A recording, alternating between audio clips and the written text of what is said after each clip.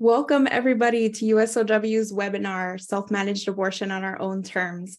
My name is Emily Escobar. I use she, her pronouns.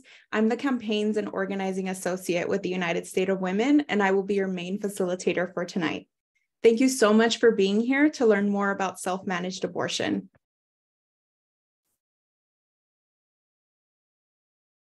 As a quick disclaimer, nothing in the webinar is intended to provide advice about the legal risks associated with self-managing abortions. Laws regarding abortion vary widely by state, and some states have laws prohibiting most abortions or prohibiting assisting others in inducing abortions. I'd like to give a huge thank you to our amplification partners for making sure this event reached as many people as possible. We could not have done this work without you. As you can see from this fabulous roster of logos, we've brought together incredible organizations from across the movement that are dedicated to advancing reproductive and gender equity to ensure that this event reaches a diverse audience. It will take all of us coming together to achieve true reproductive freedom, and we're so proud to stand with all of you. I'd also like to thank the rest of the USOW team who is supporting this event behind the scenes. We have Morgan Johnson, who is our Associate Director of Programs, and Susanna Berger, Senior Director of Programs and Strategic Engagement. And a special thank you to the team at Abortion on Our Own Terms for providing us with much of the content you will be learning about today. Abortion on Our Own Terms is a culture and narrative change campaign that aims to normalize self-managed abortion as an option that should be accessible for anyone who chooses it. Abortion on Our Own Terms centers the voices and experiences of people who have and have had abortions and those who face the greatest barriers to care. The Abortion on Our Own Terms Steering Committee includes reproductive justice organizations like URGE, Unite for Reproductive and Gender Equity, We Testify, All Above All, and the National Network of Abortion Funds. The campaign has more than 100 organizational partners across the country. This webinar includes a lot of information that comes from many different places, and we want to particularly thank URGE, If, When, How, We Testify, and Dr. Daniel Grossman at UCSF for their support in building this. Before we get into our agenda, I just want to take a quick moment to discuss the lawsuit against the Food and Drug Administration's approval of mifepristone, one of 2 drugs used in medication abortion. This case is not about a question of safety or medical risk associated with medication abortion. It is purely about anti-abortion leaders' continued efforts to limit access to abortion care and restrict our reproductive rights. One of our guest speakers today will be discussing the case details and implications later in the program.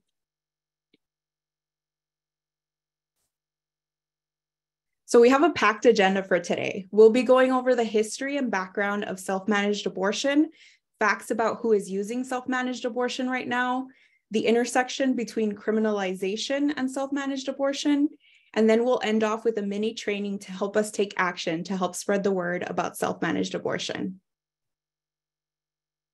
So we've got an incredible, amazing line of speakers for tonight. In addition to myself, you'll be hearing from Gerald Hayes, Movement Building Director with If, When, How, Faith Garcia, California State Organizer with URGE, and our very own USOW Ambassador, Precious McKesson. And of course, I also want to thank Nat Skinner, our ASL interpreter, who will be providing interpretation for the evening. So just a few housekeeping notes. Please direct all questions to the Q&A box that you should see down below, or you can direct them to our email at women@civicnation.org. And you can turn on the closed captioning function by clicking on the captions CC icon at the bottom of your screen. All right, let's get into it. So what is self-managed abortion? A self-managed abortion is an abortion that someone does on their own. It's done without the supervision of a licensed medical provider. It is often supported by friends, family members, or partners. There are a number of different ways that people choose to self-manage their abortions. It can be with a medication regimen of pills, manual means like abortion massage or extraction, herbs, or it can incorporate other traditional practices. As our partners at We Testify say, abortions have been around as long as people could become pregnant. For centuries, people did abortions on their own using herbs, teas, or other methods passed down from families and cultural traditions over generations. Some of those traditions are still used today. For today's webinar, we will be focusing on medication abortion, also known as the abortion pill. A quick disclaimer, this information should not be considered medical advice. So medication abortion is an FDA-approved method to end a pregnancy up to 10 weeks after the first day of your last period. Medication abortion consists of two medications, mifepristone and misoprostol. Sorry about that. You can take a mifepristone pill first, followed by a misoprostol pills 24 to 48 hours later. Medication abortion is safe. Scientific studies have found that people who self-manage using pills with accurate information are able to do so safely and effectively. Abortion pills are 95 to 98% effective. Today, 54% of people who end pregnancies in the US do so safely and effectively with pills. Now, I'd like to introduce one of USOW's ambassadors, Precious McKesson, who will be discussing the importance of community abortion care.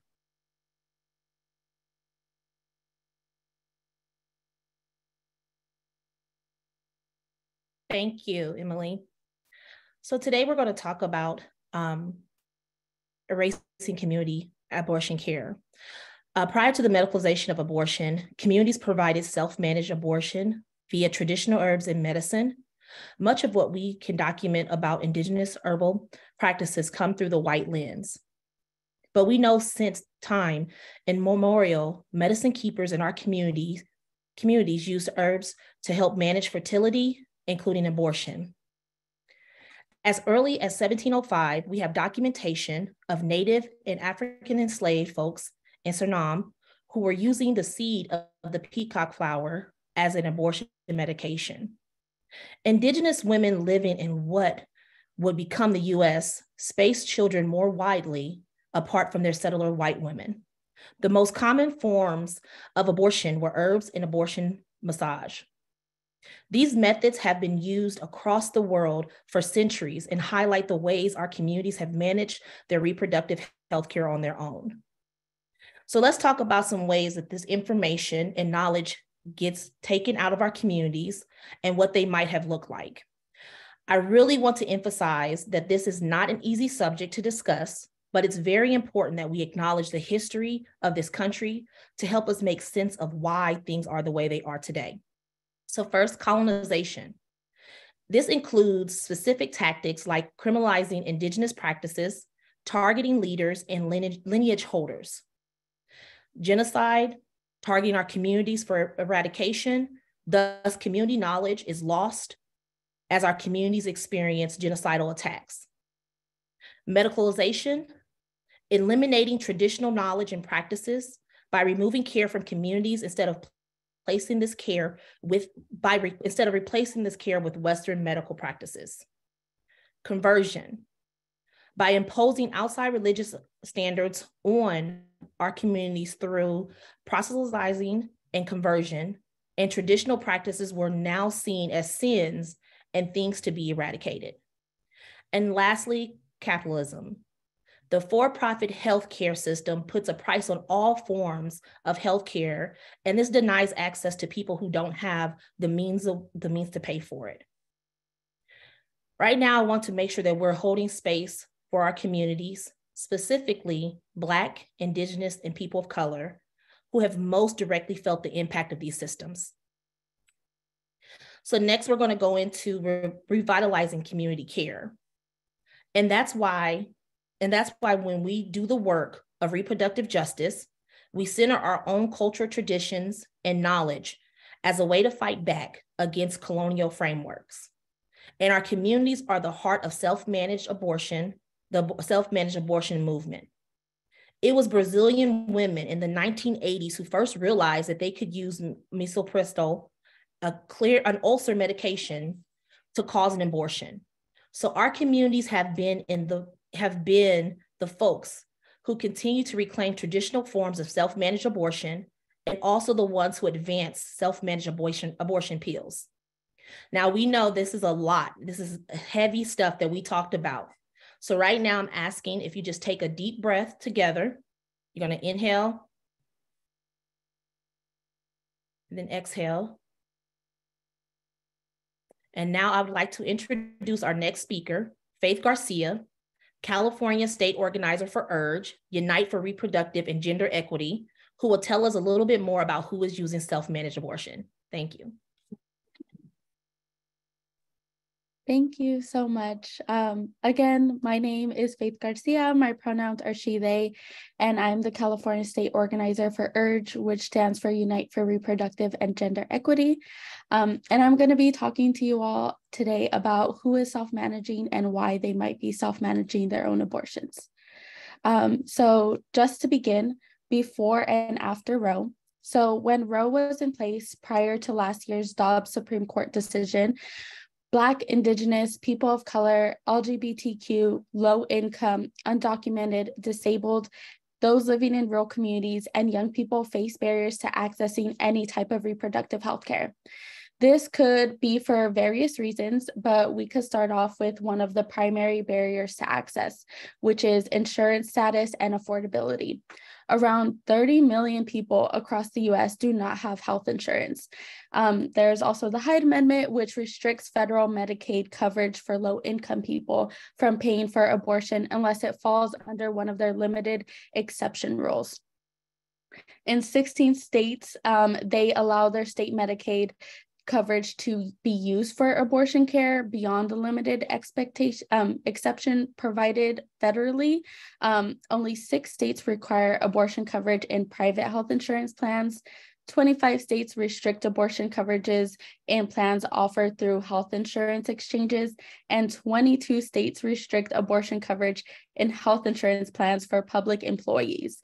So this turns abortion into a costly out-of-pocket expense for most. Also, just for some context, an abortion can cost from $550 going to $750 and beyond, depending on someone's location and their trimester. I also, throughout this, am going to be mentioning some studies and statistics, but I just want to give a warning that it is going to be using gendered language. Sadly, a lot of studies that are out in publication use gendered language and only really do studies for that. So the UC San Francisco did a study called the Turnaway Study, and they found that denying women an abortion creates economic hardships that last years after. So this could look like an increase in household poverty lasting at least 4 years, an increase in a woman's debt and lowering their credit scores, and even impacting them by not having enough money to cover basic living expenses like food, housing, and transportation. So foregoing the cost of accessing care, especially when Black and brown folks make considerably less money, adds yet another hurdle when seeking abortion care services while in a white supremacist healthcare system, and only adds to the criminalization, surveillance, and stigma of these communities. With all that being said, it is often primarily Black, Indigenous, people of color, LGBTQ plus people, undocumented young people, and low-income folks who often bear the brunt of other restrictions placed on abortions. Young people need confidential and safe access to a full range of reproductive services. And in many states, young people are required to obtain consent or notify a parent before they can receive abortion care. And more states are enacting parental bills of right laws, which of course sounds ridiculous. And the court allows these laws as long as they include judicial bypass, which is a very narrow exception and complete circular logic, as young people are required to prove to the judge that they are mature enough before they can access an abortion, and if not, to be forced to continue pregnancy. So having to display trauma for the courts and putting a judge in a position to make reproductive healthcare decisions for young people is harmful and completely blocked for those most vulnerable. Moreover, finding childcare or taking off time from work or finding transportation if needed, or even the fear of being deported or questioned about citizenship status creates more obstacles to access. And even with health insurance, there could be barriers with finding a medical center, such as a hospital or a clinic that offers reproductive health services, and even fewer that offer access to abortions. Then finding a clinic or medical center, especially if they live in a rural community, is just yet again another barrier to access. In 2019, data from the CDC revealed that young Black and Hispanic women were more likely to get an abortion than white women due to racial health disparities that contribute to maternal mortality rates, that are 3 times as higher for Black women than white women, as well as other negative outcomes. So as you can see, everything kind of goes full circle, and this is true if we start with any barrier, which is why anti-abortion organizations have attacked this procedure from every single angle. And now that Roe is gone, all these barriers have come to light even more by the majority of America, and not just those who were already facing barriers to access when Roe was still standing. Before Dobbs and the overturning of Roe, 54% of abortions were medication abortions. And now that Roe has been overturned, we know that those numbers are only going to go up. Once Roe fell, the Washington Post disclosed that 1 in 3 cis women lost access to abortion. But as more restrictive laws continue to come out, and that number is predicted to increase over time. And after Roe was struck down, 5.7 million Latinas across the US lost access to any type of reproductive health service. And the state abortion bans threatened more than 6.5 million Latinas. And sadly, due to criminalization and that being more of a concern for BIPOC communities, there aren't many studies or stats on other BIPOC communities beyond Latins. But as a result of a total abortion ban, Black, Indigenous, and people of color are already facing poor healthcare systems and access, and are now facing even more criminalization and arrest, especially Black and brown folks and trans and non-binary. In a 2017 survey of cisgender women who self-manage their abortions, it showed that Black, Indigenous, people of color, immigrants, and low-income people were more likely than their white counterparts to self-manage their abortions, and Black and Latin cis women being the most likely to report this. In a 2019 survey of trans and non-binary and gender-expansive folks found that 1 in 5 who had ever been pregnant attempted to self-manage their abortions. I bring up these stats because they're important to acknowledge and to give you all a visual of who is more likely to self-manage their abortions. There could be multiple reasons why one might self-manage their abortions. So as mentioned before, it may be someone's only option due to restrictions and cost. But for Black, Indigenous, people of color, and LGBTQ plus people, it could be a way to take control of their reproductive health, freedom, and safety. We know that BIPOC and LGBTQ communities are more likely to self-manage their own abortions in the safety of their homes because of the violent and racist past and present of the medical system. And as stated in the beginning of the webinar, BIPOC communities have been self-managing their own abortions for centuries with and without modern Western medicine. So our communities being able to take control of their own reproductive health is something so beautiful and should be celebrated, whether it's through modern Western medicine or ancestral practices. So yeah, that is all I got for y'all. But I do want to say that both URGE and If, When, How are members of the Abortion on Our Own Terms campaign, which destigmatizes and educates people about self-managed abortions. And you can sign up to learn more on the website that was dropped earlier.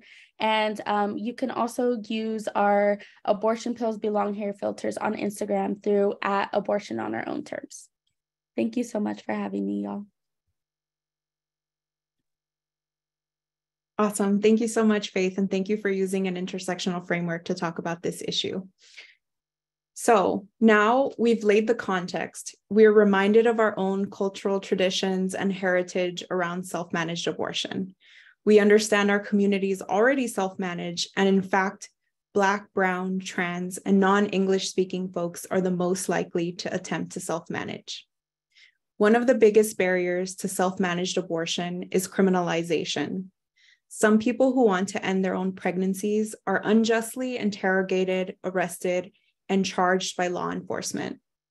A person's intersecting identities, including their race, immigration status, or geographic location, can make them even more vulnerable to criminalization. With that, I'd like to welcome our next speaker, Gerald Hayes, Movement Building Director at If, When, How, who will discuss more about the criminalization of self-managed abortion. Hi, everyone. My name is Cheryl Hayes. I use she, her pronouns, and I'm the Movement Building Director at If, When, How, Lawyering for Reproductive Justice. And before we get started, just want to share a little about my organization. If, When, How, Lawyering for Reproductive Justice is a national organization that transforms the law and policy landscape through advocacy, support, and organizing so that all people have the power to determine if, when, and how to define, create, and sustain families with dignity and to actualize sexual and reproductive well-being on their own terms. We are the national leader on the legal response to the criminalization of people who self-manage their abortions outside the clinical setting, and we offer a legal support helpline, litigation counsel, and financial assistance through our Repro Legal Helpline and our Repro Legal Defense Fund to support anyone who is prosecuted for either self-managing their abortion or for helping someone to self-manage their abortion. So I'm going to start by talking a little bit about the criminalization of abortion. So as criminalization of self-managed abortion continues in this country, we know many more people will face the risk of being investigated, arrested, and imprisoned in the years to come. And we know that because of how safe medication abortion is, if a person decides to self-manage their abortion, their risk is not primarily a health risk, but is instead a legal risk. And because of this, and because of the ways that this varies state by state, we know that people will face different levels of risk, in part based on their identity. So broadly, there are several factors that we know that can and do play a part in someone's risk of criminalization. There are personal identity factors. So we know that BIPOC, that's Black, Indigenous people of color, are disproportionately impacted by self-managed abortion criminalization, as are people who are living in poverty. And what the particular law says or does not say it depends on where that person is. So that also plays a role, as does what prosecutors decide to pursue. So there are a lot of circumstantial factors that can impact someone's risk, including any physical evidence or whether other people know that someone self-managed their abortion. So other people being involved include medical professionals who are reporting a suspected self-managed abortion to the police. That's typically how investigations start.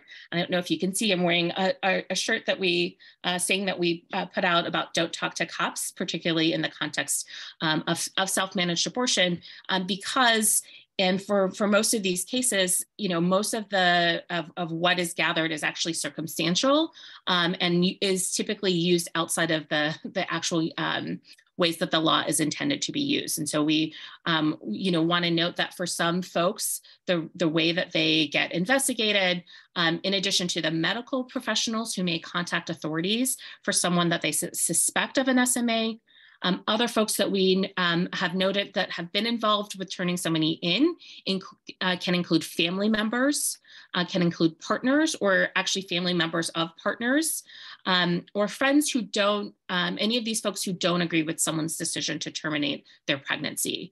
And so in this age of technology, people have to be very careful about what they text to their friends, what information is shared, because all of that can come back to be part of circumstantial evidence that can be used by law enforcement and by prosecutors to prosecute a case. We also note that for medical professionals, including emergency room providers, for social workers, for nurses, there is no medical, there's no duty to report in any state of somebody who is suspected of self-managing their abortion. So that there is no, it's actually in some places a violation of people's privacy to disclose information related to their case. There is no actual duty that any medical professional has to report if there is a suspected self-managed abortion. And primarily how this comes up is because depending on the combination of pills that somebody may have and because of reactions to their bodies, typically speaking, when you are taking medication abortion, you are actually, what's happening is mimicking the same thing that happens with a miscarriage. There's a lot of cramping. Sometimes there is a lot of bleeding that can happen. And if somebody isn't clear on what to expect, they might fear that, something has gone wrong, or that, that they get scared and they may go into a medical facility to get treatment. And in some cases, there are complications that can arise. A lot of times it may be that somebody is a lot further along than they realized when they are taking medication abortion. And so they may present themselves to an emergency room or to a clinic or to, to a hospital. And in those cases, it is a medical professional who believes that somebody, suspects somebody of self-managing their abortion, that turns them into law enforcement. But from a medical perspective, it actually shows up unless somebody, usually when people are taking the pills, they're taking them orally, unless there are also methods where you can use the pills through the vaginal. And that's the situation where if the pills haven't fully dissolved, that they might be present. Otherwise, if somebody has taken the medication orally, it presents the exact same way, it looks the exact same way as a miscarriage. And so there's no reason that from a medical perspective that somebody presenting with complications should be treated any differently. But we know that based on people's identity, based on who is believed when they say what has happened, that folks have been, surveilled, have been, profiled, and certain populations are more likely to be have connected to law enforcement. So that's sort of the criminalization of how that happens, when somebody presents. We'll talk next about the sort of current legal landscape and why people are getting criminalized for self-managed abortion. So currently, There are actually only 2 states that explicitly criminalize self-managed abortion. That's Nevada and South Carolina. And we are working with state advocates in both of those states to actually try to repeal those explicit statutes. There were 3 other states that have previously had those statutes that in the past few years there have been successful. Those laws have successfully been repealed off the books. But there are only 2 states that explicitly criminalize self-managed abortion. However, there are 26 states that have investigated or arrested people for an alleged self-managed abortion. So there's kind of a disconnect between what is the law and how people have been criminalized. Most recently, actually, Wyoming just became the first state to explicitly ban the use of abortion pills. And even though the law explicitly states that the pregnant patient is exempt from prosecutions or fines, but this law would apply to providers and potentially anyone who helps a pregnant person secure and take the pills, we know that even in places where the law explicitly states that these laws are not to be used against a pregnant person, that's not actually the reality in many states. So what we have seen is a motivated prosecutor who will use everything in the kitchen sink against somebody who is suspected of self-managing their abortion.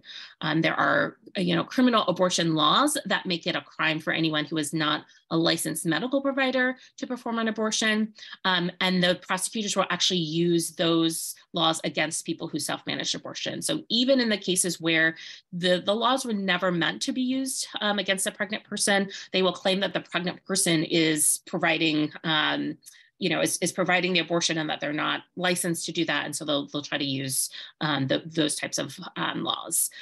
They will also use fetal harm laws, which created with the intention of actually protecting pregnant people from harm that comes to them that have actually been used against the pregnant person themselves. And there's also prescription drug laws that are used, as well as some archaic laws that have not been commonly used, like abuse of a corpse or concealing a birth. These have all come up in different SMA prosecutions. And so, with the way that that now, because we have had the fall of Roe. We have seen the ways that anti-abortion folks will use the law to whatever extent that they can, and even laws that were, even using the laws in ways that they were never intended to use. What we have seen, basically since the Dobbs decision, is our anti-abortion proponents trying to use the laws in whatever way possible to eliminate access to abortion.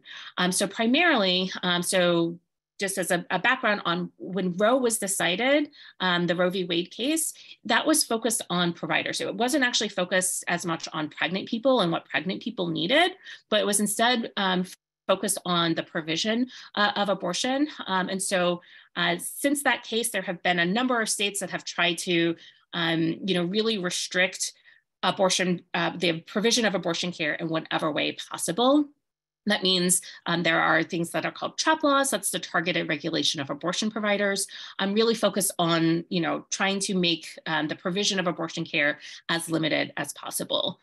We've known that even, since people have been able to get pregnant, people have also been self-managing their abortion. And so that has been a way that people have been able to kind of take abortion into their own hands and avoid, in some ways, avoid prosecution, particularly because a lot of times that is happening in private. But with many states now being able to explicitly ban the provision of abortion, now one of the tools that are being used is going after the methods in which people are able to access abortion, including self-managed abortion. So this brings us to the current case that is happening in Texas. And so just to give a little basic background, it was, as mentioned at the top, there's these two, in medication abortion, there's primarily two medications, two drugs that are used, mifepristone and misoprostol. So mifepristone is a drug that has actually been that is of the two drugs is the one that is more regulated by the Food and Drug Administration, the FDA. And until recently, the FDA had strict requirements about who was able to distribute mifepristone, and the pills were primarily only available by approved clinicians. That's the availability through, if you were getting it through trying to do it through a medical provider. Additionally, a number of states also imposed additional restrictions for access to mifepristone, including requirements for the pills to be administered in person, restricting the use of telemedicine, and requiring that a doctor provide the pill and not other clinic staff, like a nurse practitioner, and requiring them that the doctor be present, not just a part of the appointment, but actually that the doctor had to be present and watch the person take the pills in their office. So they had many sort of restrictions that were already in place. In part because of the pandemic and the need for increased use of telemedicine and a lot of advocacy from groups trying to make mifepristone more available and loosen the sort of restrictions on who is able to provide access to mifepristone. The FDA actually has been in the process of making mifepristone more widely available, including by having access through pharmacies and through mail order prescriptions. And medication abortion is most effective when both mifepristone and misoprostol are utilized. Although misoprostol is effective on its own, it's not quite as effective and can have additional side effects. So for folks who are trying to access medication abortion, having access to regimens that include mifepristone are more effective and actually reduce the number of side effects. So that's a little bit of the sort of background on access, and the ways that the FDA has sort of regulated mifepristone. So with this lawsuit, the plaintiffs are actually anti-abortion doctors who want the Food and Drug Administration to remove its approval of mifepristone and no longer allow the drug to be used by abortion providers for medication abortion, to no longer allow it to be available at pharmacies or to be available through the mail. And the plaintiffs specifically brought this case before Judge Matthew Kaczmarek, who is a Trump-appointed judge who is openly pro-life and has already presided over cases with his demonstrated anti-choice bias. And so essentially in this case, for a number of reasons, and I know primarily this audience is not necessarily lawyers, so I'm gonna not get too deep into all of the different reasons that this case doesn't have standing or should not have even gotten to this point. But essentially, the reason that this case has been able to move forward is because of these activist judges that have been appointed that were appointed through the Trump administration, and because of the current makeup of the Supreme Court. Typically speaking, these types of cases would not have proceeded as far because they knew that they would have under previous iterations of the Supreme Court, they would not have gotten this far, and there would always be the risk of them getting beaten back down by the Supreme Court. What's at stake in this case is that essentially, if the judge rules that he has authority to order the Food and Drug Administration to remove its approval for mifepristone, that it would essentially make access to mifepristone much more restricted in our country, and would basically lead to a lot more uncertainty. We are already, from a legal landscape, there is so much uncertainty about in any given state, what the sort of legal risks are. This case is adding to that, is adding to that uncertainty. It is unclear what would happen at the next stage if this does, generally speaking, a case like this would usually get appealed up to the Supreme Court. It's unclear if the Supreme Court would actually take up this case. So the Supreme Court doesn't have to hear any cases. It can basically say, we're not going to take this up, and whatever a lower court has stayed, holds in place. It's unclear if the FDA will actually, based on this judge's decision, if they will actually, they might push back and say, you actually don't have authority over us. So it depends on what's the backbone of the FDA. And it's taken a lot of advocacy to even get the FDA to loosen some of the unnecessary restrictions that it's had around mifepristone. So it's unclear if the Biden administration is really going to push to make sure that the FDA is as strong as possible and pushes back against this. But the main thing that these types of lawsuits are bringing is a lot of uncertainty, is a lot of people, of legal uncertainty, but also to, for pharmacies that we're getting prepared to be able to provide mifepristone within the pharmacies, that some have, pulled back. So I believe it's Walgreens has announced that they won't be providing mifepristone. Other pharmacies are sort of figuring out, what's their legal risk of potentially providing this medication. What this means for folks who self-manage abortion is so right now you cannot get mifepristone unless you're going to a provider. Unless you are getting the pills from outside of the country. So there are people who are accessing pills from other countries. So mifepristone is more widely available in other countries without as many of the restrictions that our FDA has imposed on it. So there are folks who will still be able to, access the medication as they have been through the mail, but again, that it's not a health risk, it's more of a legal risk. If the FDA, then removes its approval, that does increase the risk of criminalization, and it just gives prosecutors even more tools to be able to prosecute somebody who is suspected of a self-managed abortion if they are utilizing pills that they have, received from abroad that are now essentially have been removed from FDA approval. So it's unclear exactly, how this judge is going to rule based on the merits of this case alone. It should never have been able to get to this point, and there's not really a legal leg that this lawsuit should move forward.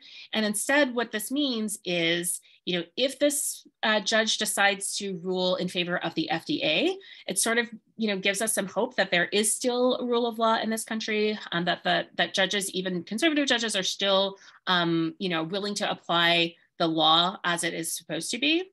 However, if this judge rules against the FDA, it really shows that, judges are really just putting their politics on display. And there's, because there's not really, there's not really a backstop anymore in the Supreme Court, it's unclear then what the, further restrictions that can happen. And the other side just really finding these conservative judges, these really, judges who are willing to flout the law, what they would, what types of further lawsuits that they will bring in this case. So there's a lot of uncertainty, but we're still holding out hope that this judge may do the right thing and actually follow the rule of law. I'm happy to answer more questions, but I will stop there. Thank you so much, Gerald, for that incredibly helpful breakdown. At the United States of Women, we believe that no one should face criminal charges, incarceration, or any form of punishment for making their own pregnancy decisions, including abortion, or for helping somebody do that. And I just want to remind folks that anything on this webinar should not be considered either legal or medical advice.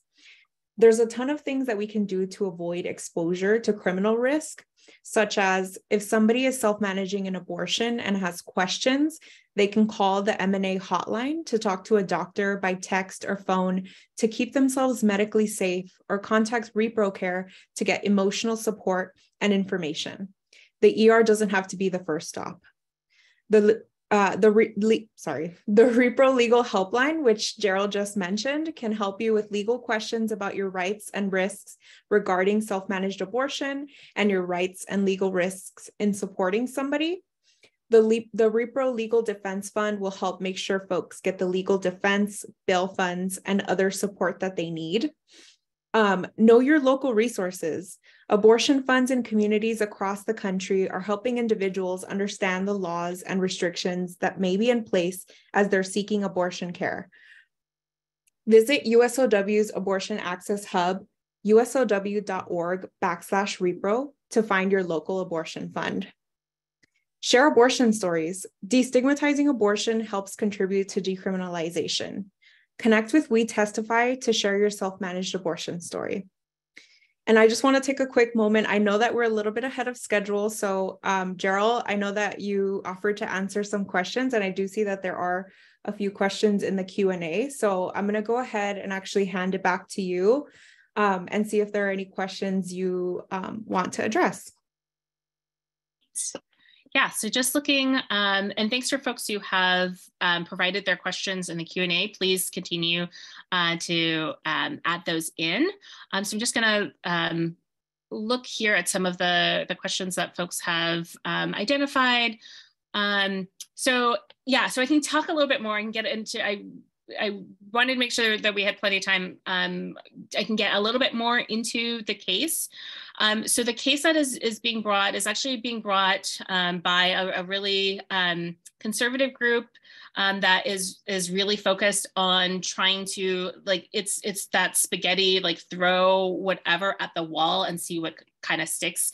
And so what they actually have brought this suit on behalf of anti-choice providers who have basically said that them having to provide medication abortion, or even the just the availability of medication abortion, makes their jobs a lot harder because there are resources that are being used to, for anyone who is showing up to emergency rooms or to other, hospitals because of complications from the medication abortion, which is actually from a health standpoint is actually so far from the actual reality.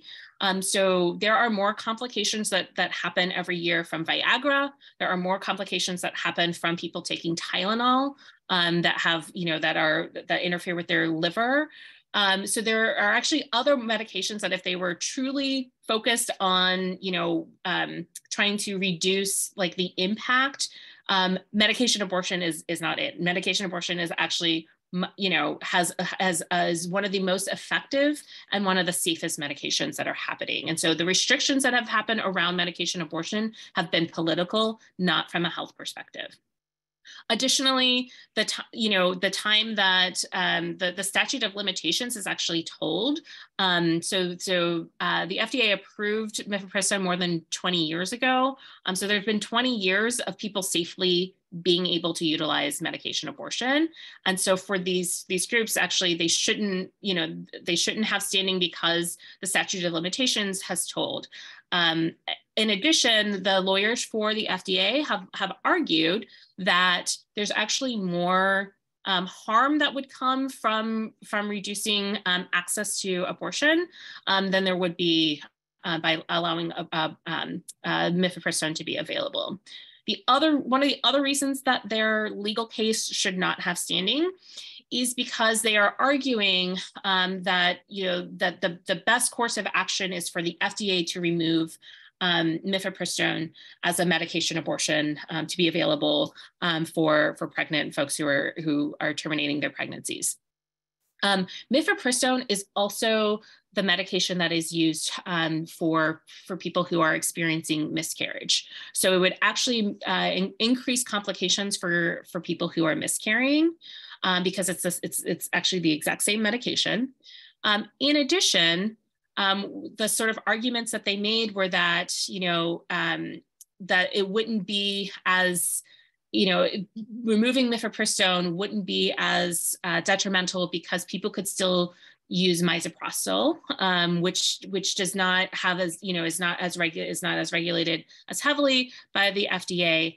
And this is true. People could use just misoprostol, although as we mentioned before, it's better if there is a combination, having access to both mifepristone and misoprostol, but it actually goes against their argument because basically abortion would still be available. What they're trying to argue it both ways. They're trying to say, you know, that this is a detriment to abortion or to medical providers who have to go against their values by having, you know, by having mifepristone available. But it's okay that they can restrict mifepristone because misoprostol would also be available. So essentially, they're trying to argue both sides in a way that neither of those arguments, are, from a legal perspective, have any standing.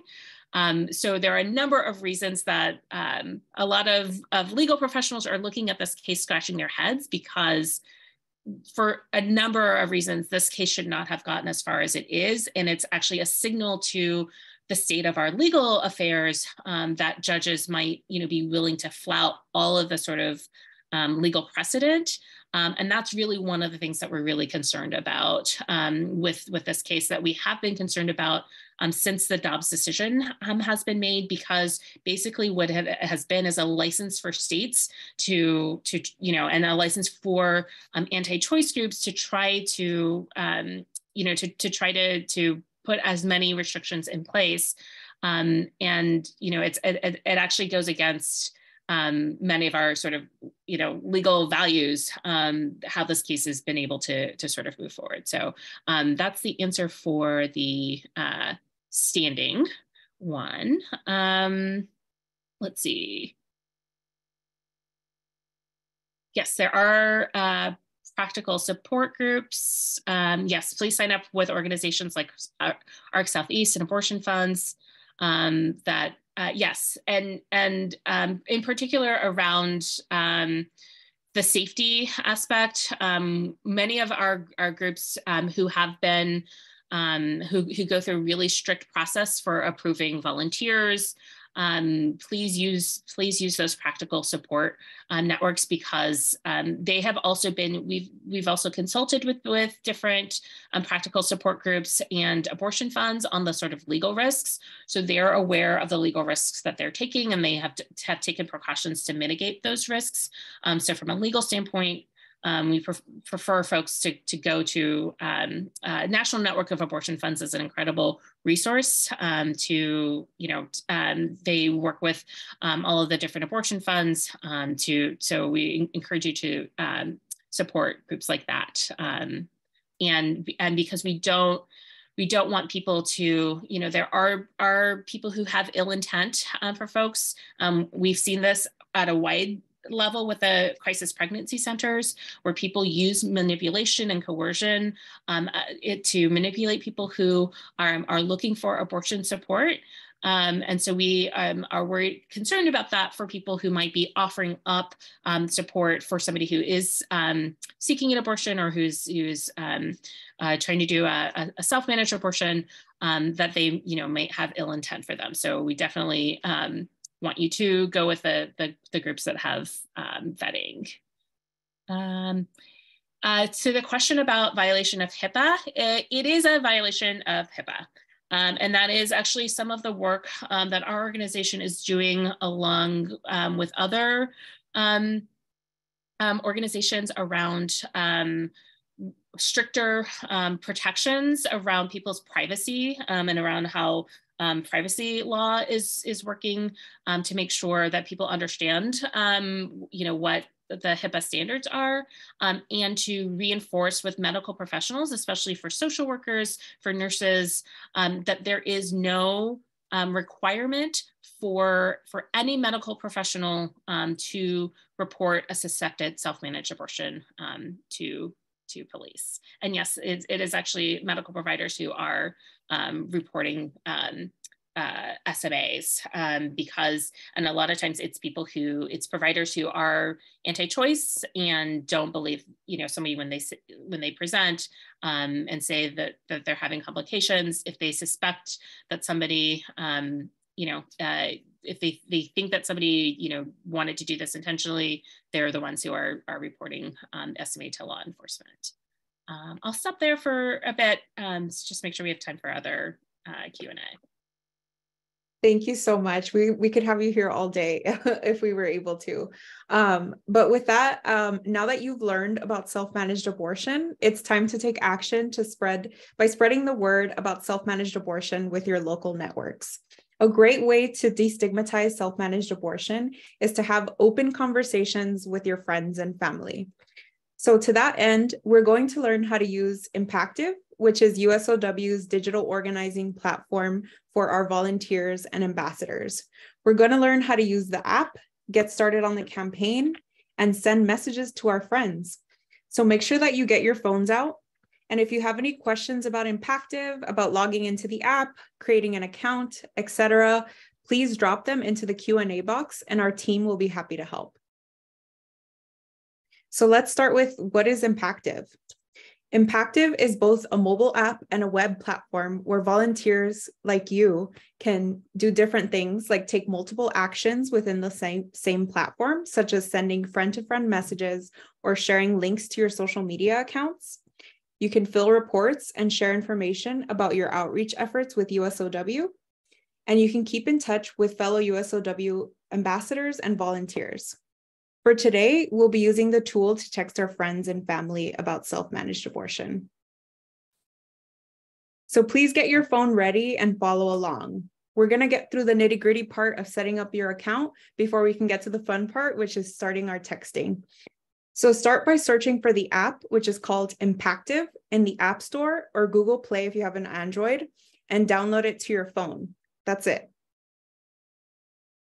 Once it's downloaded, you're going to want to open the app, and then you're going to enter our campaign code, which is 209978.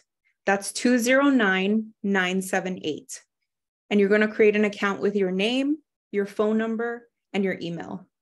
Impactive will send a magic link to your email account, and you'll be able to click the link and log in from there.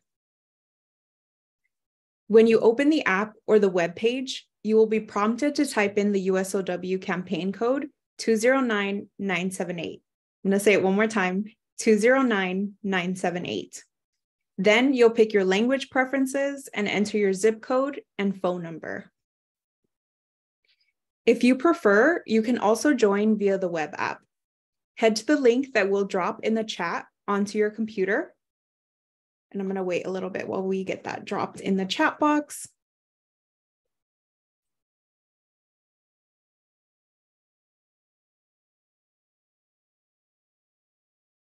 And then on the web app, you're going to click on the web link to join and sign up with your email.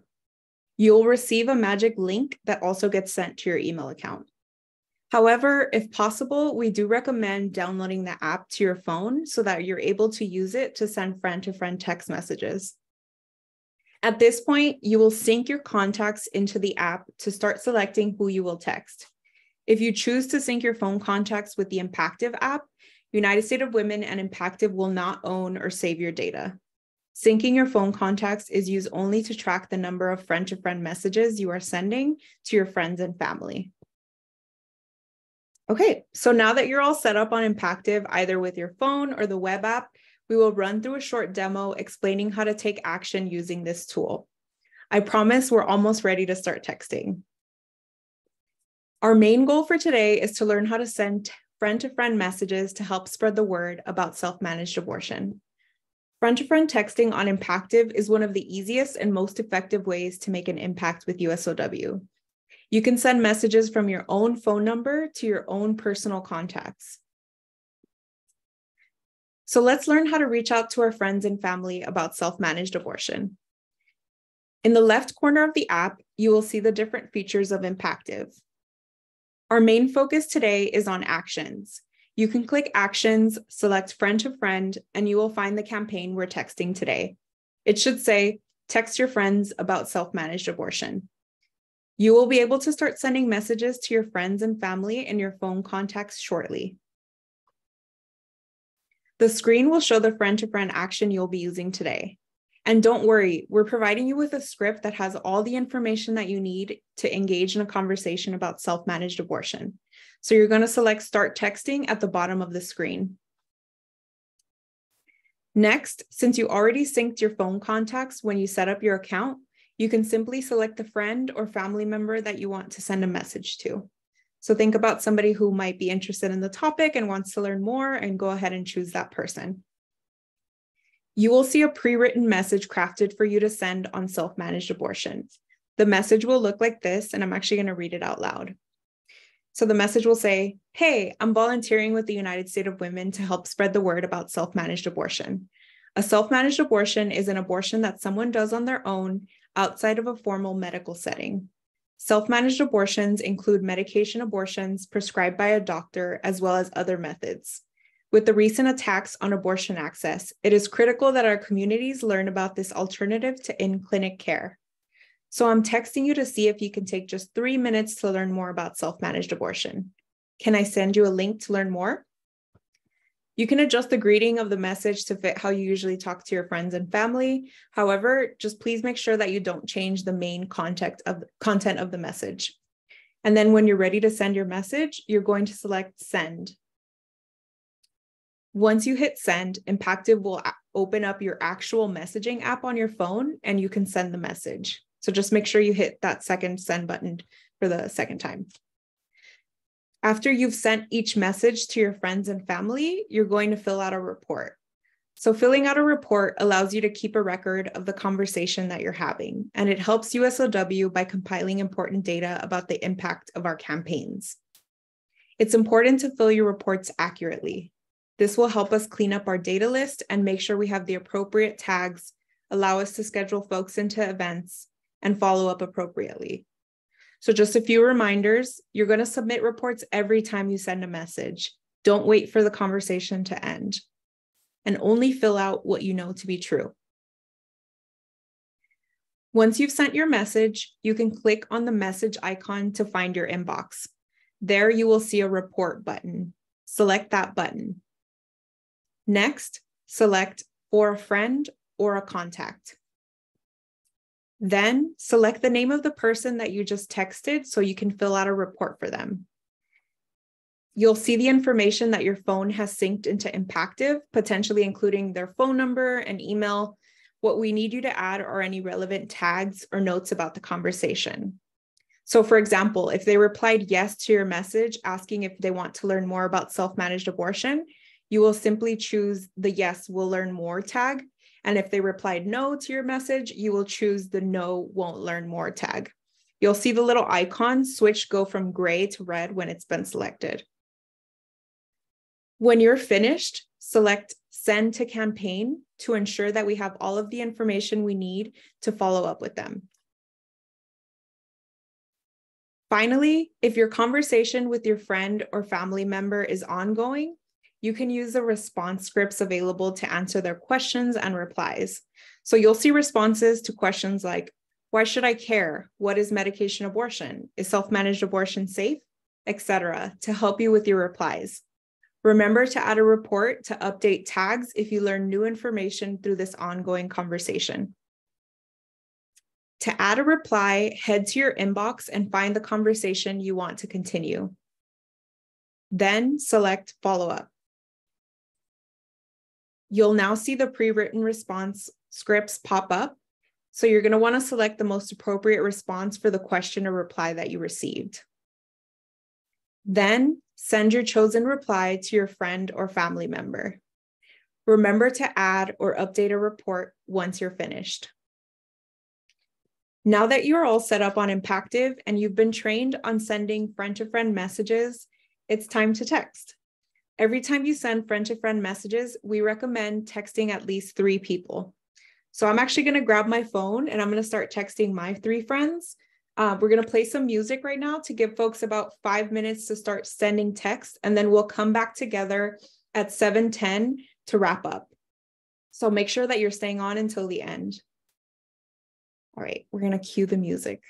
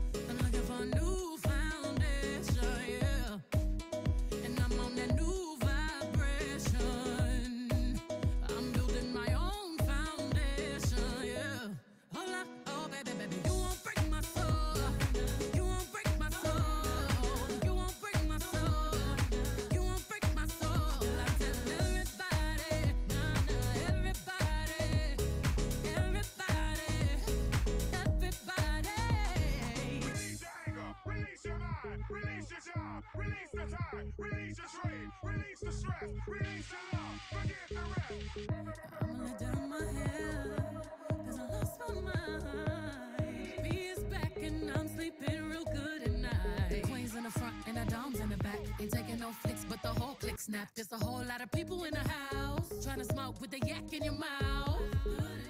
And we back outside. You said you outside, but you ain't that outside. Worldwide hoodie with the mask outside. In case you forgot how we act outside. Motivation.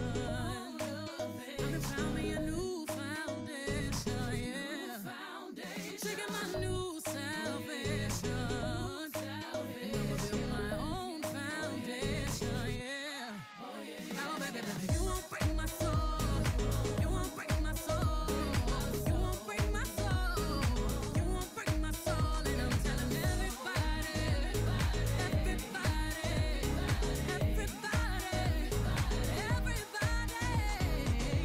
yeah. You don't seek it, you won't see it, that we all know. Can't break my soul. If you don't think it, you won't be it, that love ain't yours. Can't break my soul. Trying to fake it never makes it, that we all know. Can't break my soul. You have the stress and I'll take less, I'll justify love.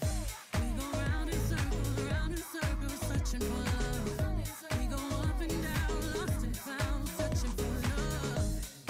Looking for something that lives inside me. For something that lives inside me. You won't break my soul.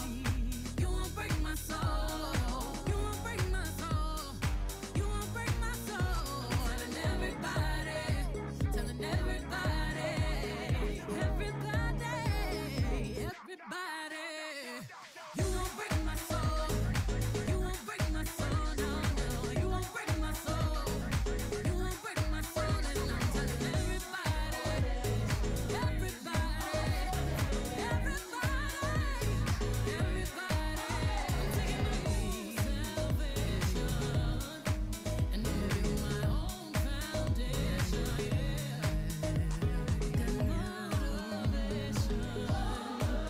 I done found me a new foundation. I'm taking my new salvation, and I'ma build my own foundation.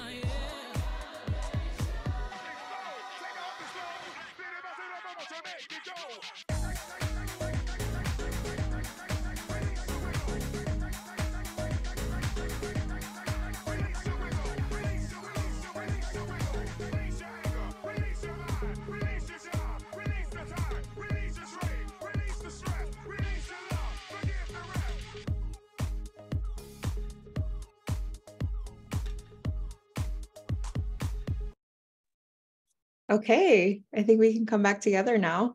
We can get our slides back up.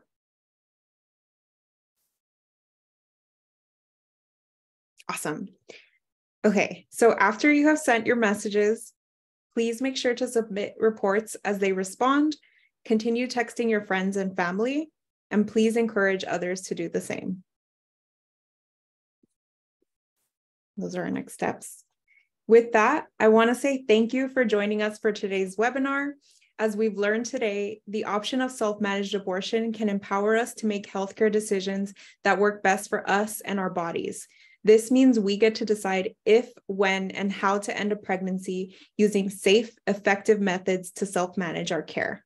Self-managed abortion offers a path forward for abortion access that puts the power back in our hands. Once again, I want to give a huge thank you to Nat, our ASL interpreter, to the USOW team, and to our amplification partners for making sure this event reached as many people as possible. We could not do this work without you. We're so proud to have you join our community of abortion advocates. Together, we can envision a world where people can access information about abortion, particularly self-managed abortion, without stigma or fear of criminalization. Have a good night, everyone.